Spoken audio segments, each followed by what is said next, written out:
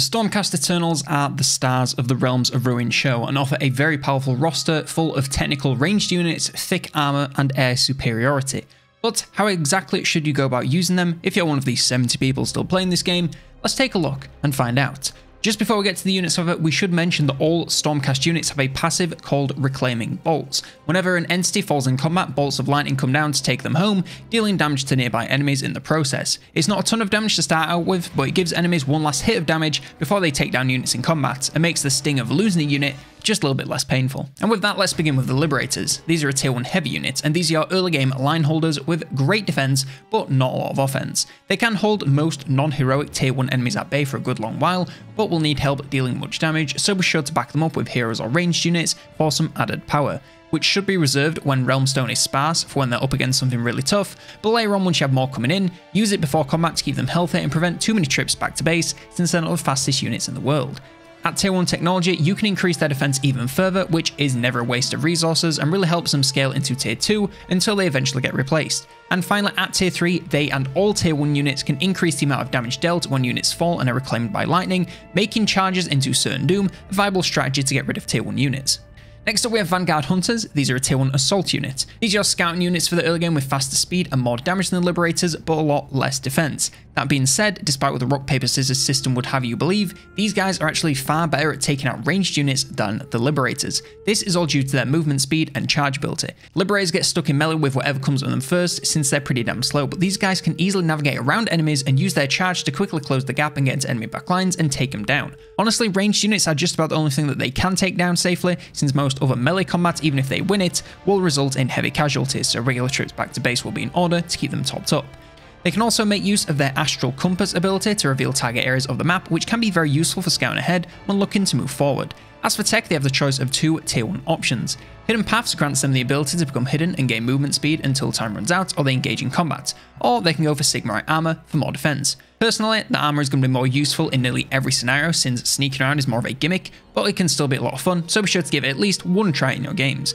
Personally, I tend to stick with Liberators right from the early game since they tend to be more consistently useful, but these are definitely a viable unit, they just need a bit more management. Next we have the Vanguard Raptor Hurricanes, and these are your tier 1 ranged unit. These are of course your early game ranged, which does mean they're going to be your main damage dealers when getting started. They have a decent range and only a small amount of setup time, so can be found pretty quickly once they reach the combat area. They'll pick most units apart pretty well, but of course most of the time need something there to hold back melee troops to allow them to keep firing. If caught in melee, just retreat them and bring them back as soon as they're healthy, as they won't beat basically anything in close quarters. Honestly, not much to say about these guys. Super simple range troop. Keep them back and firing on anything they can, and they'll do great.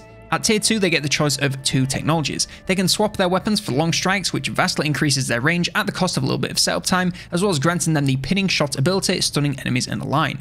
Or they can choose the rapid fire ability, which rains bolts down on a target area, similar to Tyrande's Starfall from Heroes of the Storm. Never forget. Personally, I see no reason to ever not go long strikes. More range just means they can hold an even larger area from an even safer position and makes using them risk-free into a breeze. Rapid fire can be useful for clearing out a clump quickly, but you can do the same amount of damage from half the map away anyway, so it's not essential. In reality, both are great options, so always play for what's in front of you.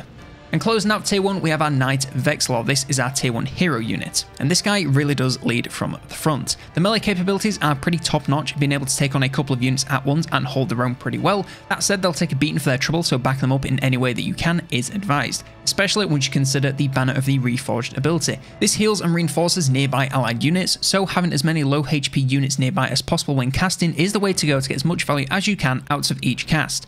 As well as this, they can make use of charge to quickly close the gap between them and units and deal some nice damage in the process. You have the choice of 2 tier 1 techs for these guys. The Valiant Resolve ability passively grants shields to nearby allied units, or Vigor increases health and damage. If using this guy alone in combat, then Vigor works great. Otherwise, Resolve is where it's at to lift your whole army along with him. Overall, it's a great starting hero as capable of dealing a bunch of damage as it is tanking a bunch of damage and doing a bunch of healing. Bottom line is, it does a bunches of stuff really well. Kicking off tier 2, we have the Prosecutors, which are an assault unit, and we also have our first flying unit. These are super speedy and work great for reacting across the map wherever needed. The speed also, of course, makes them excellent at taking on enemy ranged troops as they can easily enter enemy backlines, flying right over the heads of melee troops, no problem. However, if they get caught in combat with more than just the ranged units, they may start to struggle as their small unit size does mean that they're easily outnumbered, especially if they start to take missile fire, pull them out and get them healed up. Their speediness means they can get right back into the action no problem anyway, so it's better to keep them alive and healthy. They also start out with a couple of abilities.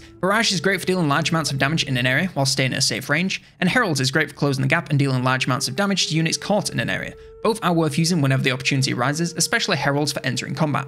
Finally, at tier 3, they can gain a tech to increase their defense, which is very worth doing as it's really the only area that they struggle in. Next up we have Evocators. These are your tier 2 defenders, but now they come with a lot more offensive power than Liberators. They're still nice and tanky, but can also deal great damage in melee, so require a touch less babysitting if they're against lower tier units. Against more elite enemies, then assistance from other units will of course go a long way, but that goes without saying really. They also come with the Empower Aura, which allows them to grant nearby allied units a shield, armor and movement speed whilst damaging enemies caught in the same area. It's a great ability to use during big fights and give your entire army some buffs and give you an edge no matter what you're fighting. At tier 2, they have the choice between two techs. Potent Aura increases the radius of their empowering aura, and Sigmarite Armor increases their defense. Personally, the radius is pretty dummy large for me already, so increased defense would be my go-to, but if you want to make sure your entire army sees those buffs, then feel free to go that way. Next we have the Celestar Ballista, closing out tier 2 with the final ranged unit of the roster. The Celestar has about as much range as the long strikes, but deals much more concentrated damage from its single entity ballista.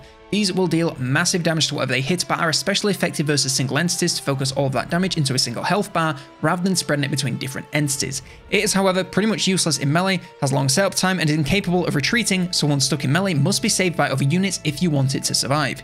Keep an eye on it at all times to ensure it's safe, as losing one of these to a flank can hurt a whole lot. As for tech, at tier 2 you have two options. Hardened Munitions increases damage versus heroes and monsters, making it even better at the job they should already be doing, or Lightning Charge Shots showers explosive bolts into an area similar to Rapid Fire from the Raptors.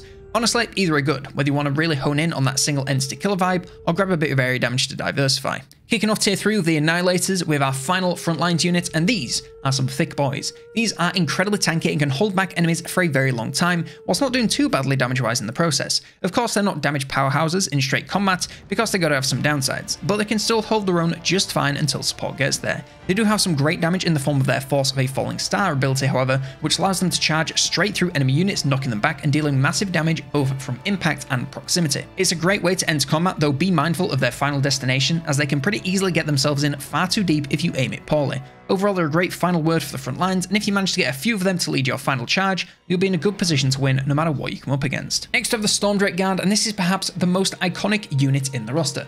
I mean, it's a little dragon with someone jousting on the back of it. What more do you need in life? In practice, it's about as devastating as it looks, but it can also be a little bit of a glass cannon. Flight makes it easier to get into wherever you want in the enemy lines, so whether you want to shut down ranged or get right into the middle of the front lines, you can do both, no problem. Shutting down ranged units should be a high priority, however, since this guy is very vulnerable to focus fire and can go down fast even if targeted by the most basic of missile units. They also come with a range of powerful abilities. First is their Draconic Onslaught, which allows them to dive to the ground and knock back enemies caught in the area for massive damage. This is great for engaging wherever and whatever you want, similar to Prosecutors. Draconic Flame Stream can only be used on the ground and covers an expanding area in fire, dealing massive damage to enemies caught inside. Draconic Fireball can only be used from the air and does the same but in a circular area. All of these are great, so use them whenever possible for massive damage. The only bad way to use this guy is to not use it, so throw it into combat, watch the HP bar, and rack up the kills. And our final unit is the tier 3 hero, the Lord Celestant. This is a very combat-focused hero with massive melee damage versus pretty much anything you put them up against. If you've used Sigrun in the campaign, this is pretty much her, so combat specialist that wants to lead armies from the front and deal massive damage to anything they can find. There really isn't much they can't take on and come out on top, especially if they have backup. Then you add on all of their abilities. They have a charge, so can easily close the gap and deal some extra damage on impact. Furious Retribution grants all nearby allied units increased damage, movement speed, and unstoppable, making it great to use as the lines clash to heavily increase damage and prevent units from being warded off from any enemy status effects. Call Forth the Storm must be used from outside of melee and summons a storm in a large area of effect, dealing massive damage to all enemies caught inside for the full duration. This is great to use just before combat to cover an entire battling area in damage and rack up tons of kills on enemies trapped in combat. This is a fantastic hero to lead those final charges, so pick it up as soon as you can for tons of value. The Stormcast also have access to a range of buildings to place on bastions. The Wrathful Idol is their defense building. This attacks enemies in a target area. This area can be moved, removes the fog of war, and deals more damage the larger the bastion area grows. When upgraded, it can now target flying units, forcing them to the ground. As for research, there are two projects which both apply to all bastion buildings. At tier 2 you can pick up Unyielding Mortar, which increases their defense versus all damage, and at tier 3 you can get Azerite Protection, which damages enemy units attacking bastions. They have the Outpost Siphon, which is their Realmstone Harvester. This generates Realmstone up to 10 based on an area. Upgrading this increases maximum production to 25. The Sigmarite Way Shrine is their support building. It heals and reinforces nearby allied units, increases the amount of units that you can summon at once by 1 to a maximum of 4, and the upgrade increases this amount to 2, again to a maximum of 4. And lastly, the Aetherwing Roost is of course their ward building. This removes the fog of war in the area, reveals hidden enemy units, and generates command up to 9, again based on the area. Upgrading this increases the maximum command gain to 15, allows an additional research project to be worked on at once, and gains the Aetherwing Patrol ability, revealing enemy units and removing the fog of war in a target location. And lastly, we have the faction ability. For the Stormcast, this is Deep Strike. This allows you to instantly summon any units in the roster to a visible target location, dealing damage to all nearby enemies. Cost of units is increased over regular recruitment, and this has a 30-second cooldown, so regular recruitment is still very necessary for getting the majority of your army, but this is a great way to bring in instant reinforcements and disrupt enemies in the process. And that is everything you need to know about the Stormcast Eternals in Realms of Ruin. Let me know what you think of the faction in the comments below. Like, subscribe, and if you want more Realms of Ruin, then check out my Disciples of Tzeentch guide right here.